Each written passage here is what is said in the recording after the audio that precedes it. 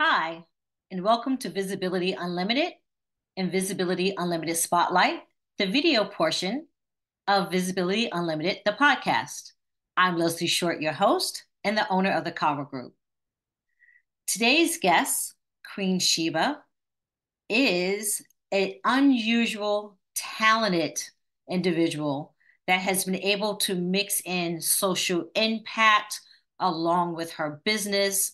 And I'm excited to mix a little bit of the social impact interview in with our normal interviews. So, welcome, Queen Sheba. I am Queen Sheba. I'm a resident of Atlanta, Georgia. I am a resident of Raleigh, North Carolina. I am from Kalamazoo, Michigan. I am adopted by an all-white family in 1977. I am biracial. I am a mother. I am a grandmother. I am a dog mom. I'm a partner in a same-sex relationship. I am a writer. I'm a journalist. I am a performer. I'm a DJ. I'm a professor at two universities right now. I am an author. I am a recording artist. The Grammys are music. That's the highest award that you can get in music. So the Grammys are specifically for music. So yes, you have to have an album. And no, I decided to do it myself. I actually, this is my fourth time submitting myself for a Grammy. This is the second year we've had our own specific spoken word and poetry category. They call it spoken word poetry category. And I submitted myself twice prior to this under books on tape. So I didn't really have a book on tape, but I had submitted my poetry album because that was the only category that we had.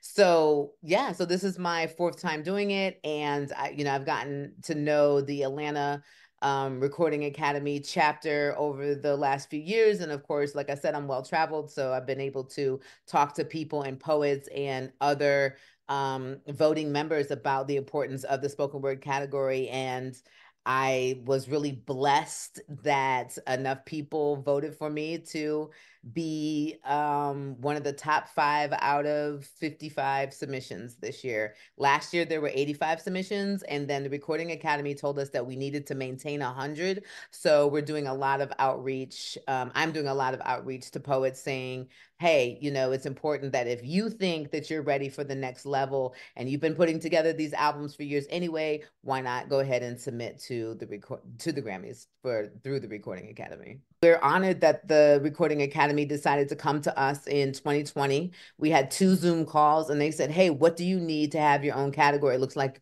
some of you are really interested and you keep submitting under books on tape. And we realized that's not really your category. And we said, hey, those people aren't spoken word artists. Barack Obama, love him to death. He's not a spoken word artist. Madonna, love her to death. She's not a spoken word artist. Same with Michelle Obama, etc. These people have books. And of course, they're going to win the category, right?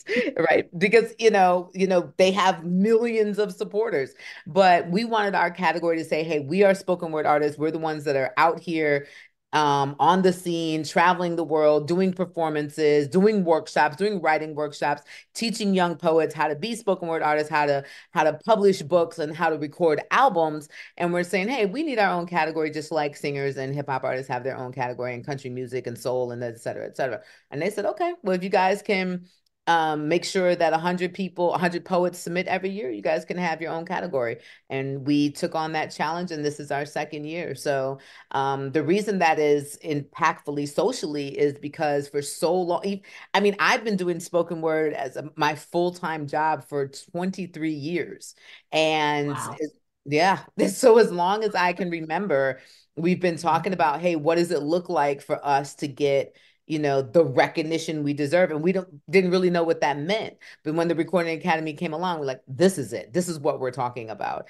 Queen Sheba, do you mind sharing a bit of your spoken word with us? I'm sure all our listeners and those that are watching will love to hear just a taste about the Grammys were able to hear and why you were nominated. Little brown girls trace circles in gray misty mirrors to cover the image that flinches because her vision is conditioned by the system. Painting red lips under green eyes, so when the first guy pays her a little attention, she pays him a little sex, not realizing we're taking away the way we're living if we allow outside influences to persuade decisions made on our physical condition. Flipping through the latest issue looking for an image to transition into because someone that lacked confidence in their individualism told her eccentric wasn't beautiful. Elderly brown sisters trace circles in gray misty mirrors, covering their grays with dyes, using creams and lotion to try to smooth out lines, erasing traces of wisdom, pitching, tucking, and lifting parts that have hung low with the experience because no one told them.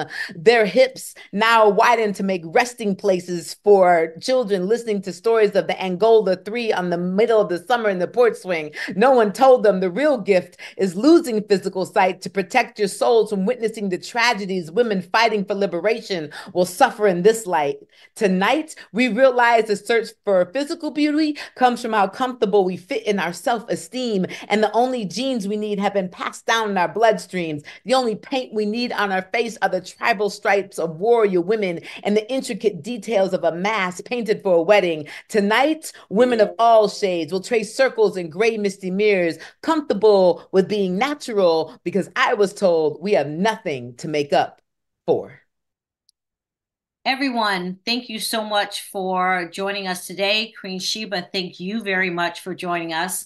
I hope everyone enjoyed learning a bit more about spoken word and how it's part of social impact and to the world at large and how it can change and reflect communities, people, places, and things. I'm Leslie Short, your host, owner of the Cavu Group.